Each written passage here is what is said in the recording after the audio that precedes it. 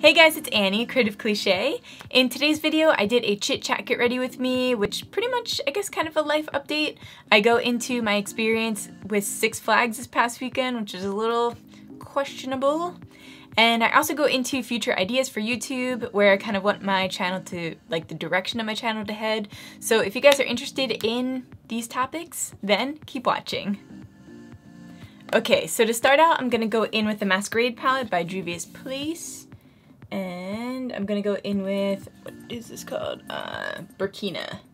I'm gonna use that in my crease. I forgot all about this palette. I've had it stuck in my drawer forever. And I just recently cleaned everything out, got rid of a lot of crap, and finally just organized. Everything was just mumbled up. Everything was just all over the place in here, and it was just giving me so much anxiety. So I don't really have a plan for this video for what I'm gonna talk about, so it's just gonna be pretty random. I guess it's kind of like every video, but yeah. Oh, I went to Six Flags the other day, so I actually went on my birthday. So that was this past Sunday. My birthday is June 23rd, so I turned 29. Woo! But yeah, so I haven't been to Six Flags since, I think, junior high, maybe? I think that might have been my last time. Oh, no. I went for Fright Fest in high school. I think that was my senior year I went to Fright Fest. But I think I'm good for like another, like, maybe the rest of my life, honestly. I feel like I am so not a roller coaster person. Like, I'll go on roller coasters, but it's not my thing. Yeah, I don't know. My mom's a big roller coaster person, but my brother and I never really got into them. But it's weird because I do like some rides, like in Disney. Was it Disney? Maybe the Magic Kingdom? Is that where, is it Splash Mountain? Not Splash Mountain. Is it Splash Mountain? Yeah, Splash Mountain. That was my all-time favorite ride. I went on that so many times in a row, and not that I loved that huge drop or anything like that. That was always kind of a nightmare, and it always kind of scared me going on the ride, but it was just a cool ride in general. They had all like of the animated, like, animatronic characters inside, and it takes you through a whole storyline, and I don't know, it was so theatrical, and I don't know, I mean, you guys know I like cartoons and characters and all that, but it was just really neat, and I love log flumes just in general, so I don't know why I'm getting like emotional about it. What is that? Actually, I just got my period today, so that's probably why. I swear I could cry about anything. It's just like so ridiculous. Like, let me know if you guys are that way too. Like, I could seriously just like, I think I cried about a hoagie the other day. It was just like the best hoagie I've ever had, you know? My god, this is getting ridiculous. But anyway, back to Six Flags. So, one ride in particular I freaking hated. It was the Green Lantern. If you guys have gone on that, let me know what you thought of it. I feel like I was in so much pain during the whole entire roller coaster. Like, my jaw was like clenched so hard. I'm surprised that I didn't wind up cracking a tooth or something. It just, your head was kind of like wobbling, and if you look up the ride, I'll try to post a picture up here, you have to like stand during the entire thing, and you have a little wedge that's in between your legs, but for the most part you have to, like, they even are really specific about the rules, like over the loudspeaker when you're getting on the ride, which always freaks me out, but you have to like stand with your feet on the ground as you're going through the entire roller coaster. And that just scared me, let alone, I was like, oh no, every time I started to feel like my feet going up, because I'm very short, I was like, oh no, like it felt like I was like gonna wind up breaking a knee or something. And also, like, your head's like wobbling in here, like there's like padding on both sides of the thing that's around your head, but I mean, obviously it doesn't do anything, like your head's shaking all over the place. And that was actually the last ride that we went on, which was kind of a bummer because you feel like, I don't know, I didn't really want to end on that note, but I'm glad that it wasn't the first ride either, because I'm telling you, I probably wouldn't have gone on anything else. I liked Superman. It did freak me out though. They put you in like a flying position, like after, like once you start to go off, once the ride starts and you're already buckled in, it tilts you forward like you're flying throughout the loops. I really wanted to go on the Batman one, but the line was so crazy long for that. And like, I'll go on roller coasters, like I really don't mind them for the most part, as long as it's not like any like really steep drops like that scares me off right away. Like if it's a drop and then goes into like a turn, I'm cool with that. Like that doesn't bother me because it like lightens the blow a little bit. But nothing that goes down straight or like just has like a really like long drop, I'm like, nope. But I'm going in with Casablanca for my eyelid, which is this goldeny shade here. But I had chicken fingers there, and their chicken fingers are actually really good. They're like the nice, like substantial, like plump chicken fingers. Like I really expected to get just like a shitty, like limp piece of chicken, you know? Although they were out of turkey legs, which really pissed me off because I was really craving that. I feel like when you go to a theme park, it's all about like that big turkey leg and also like a churro. Which we did get a churro, at least. But I did want to talk to you guys about a series that I've been thinking about for actually a really long time now.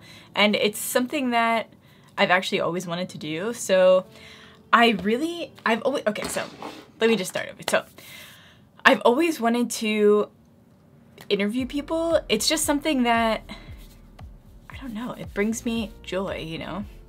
I just really like asking people deep questions and kind of catching them off guard.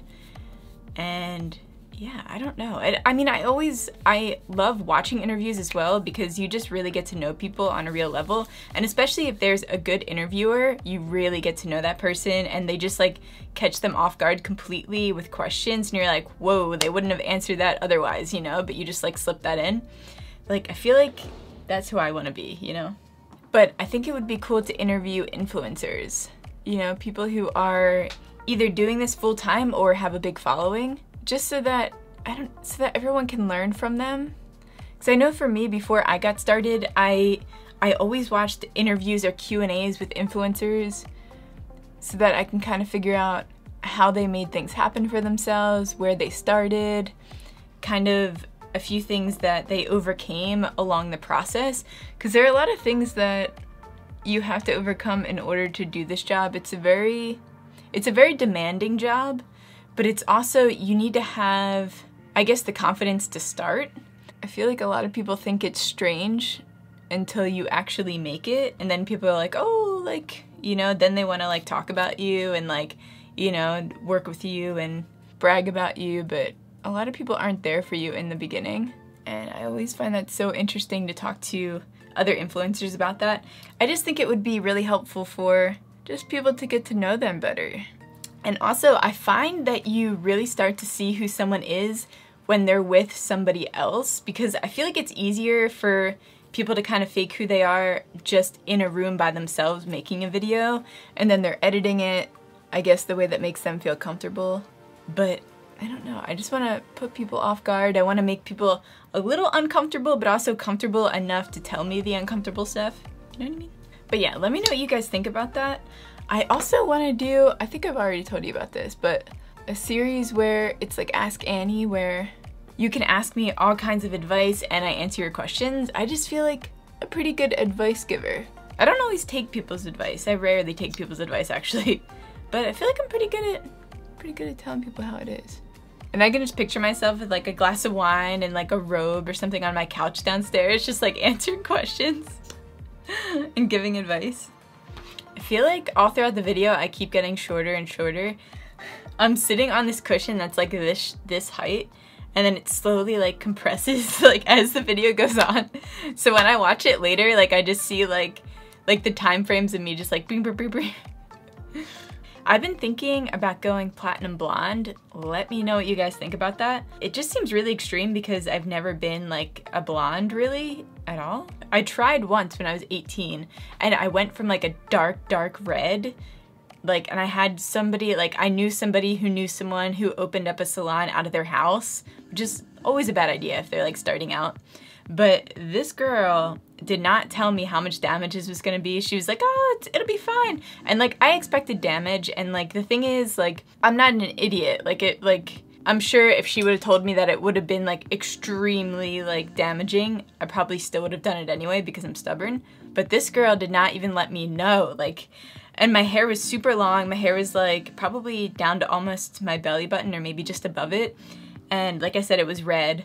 So I went from red, and she made me like bleach blonde. Like it was like a yellow, like just like gross. And my hair was so like broken. It was like a chemical cut. Like I had pieces that were like this short, and so I wound up having her cut my hair to like my shoulders, and I left the salon like just like I kind of just was like, don't like even do anything to it, like just keep it like this shade, whatever. Like at that point I was there for hours and it looked like shit and I was just upset. I paid her so much money and then I was just like, I walked out, got a box of dye on my way home and dyed my hair like a light brown and just kept it like that for such a long time. Just in case you're curious, I actually wound up not healing my hair, but I made it a lot better using, is it mane and tail or tail and mane?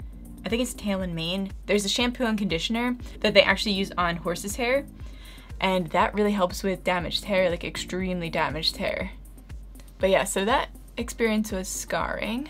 But I got a blonde wig in, not recently, this is maybe 3 months ago, but I've been using it a lot and it's platinum blonde and I just love the way that it looks. I never expected me to look good with blonde hair. I think from that experience, I just thought that I couldn't go blonde because I looked so bad, but also that was bleach blonde. It was like a yellow, like not good blonde. So now that I see the possibilities, I'm like, I think I want to do it. But I did order a wig company reached out to me, which I always have wig companies reach out to me, which is great because I can always use them for cosplays. But I got one that was kind of more just for me. So they had a like a short blonde platinum bob. It's like, yes, this way I'll be able to like already envision it and see what it actually looks like. But I can't wait for you guys to see that. I'll have to wear it in like a makeup video. I feel like short blonde hair is like the new, it's like the it thing right now. The it thing. What am I, like 50? Alright guys, I'm just gonna straighten my hair real quick and I'll be back. Okay, so for lipstick, I'm gonna go in with MAC Really Me. I need a new one. Oh, I almost forgot about my highlighter and nose highlight. I got a haircut the other day and I only got 2 inches off, but you know when you get your haircut, it feels so much shorter than it actually is.